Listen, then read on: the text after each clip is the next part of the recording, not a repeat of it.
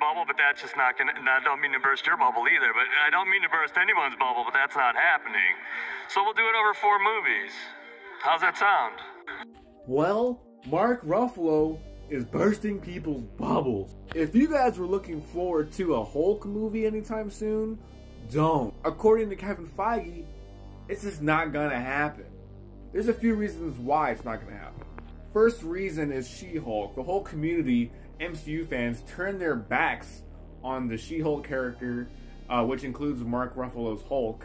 It's all together. So if She-Hulk does bad, Hulk does bad. They're obviously trying to set something up here with Hulk's family.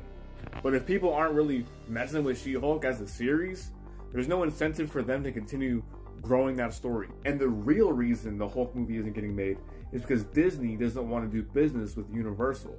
Universal still owns the distribution rights to the Hulk character. So